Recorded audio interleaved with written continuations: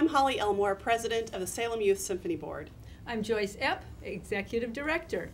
'Twas the night before a concert, and throughout Willamette Valley homes, 160 young musicians were stirring, and even the 4 conductors.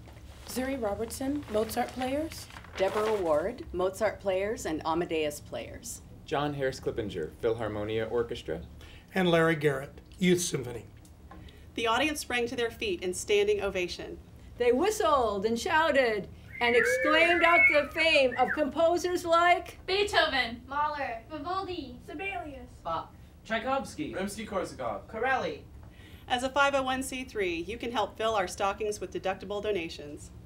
The joyful musicians walked off of the stage, but not without exclaiming, Happy holidays to all, and to all